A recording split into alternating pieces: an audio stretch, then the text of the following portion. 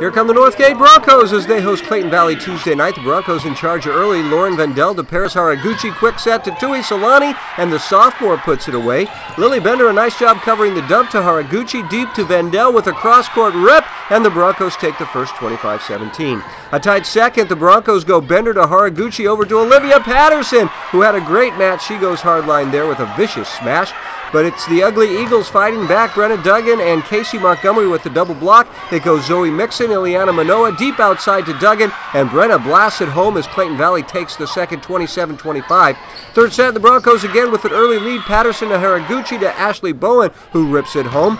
Great Broncos D here as Josie Boswell puts up a strong block, and Josie felt good about that. Let's go! Broncos take the third 25-18. Fourth set as the Uggs fight back. Alexis De Leon to Manoa, a nice back set to MIXON, who puts it away. But the Broncos take charge from there. Caitlin Farrell to HARAGUCHI, left side to BOWEN, and the junior with a big-time rip.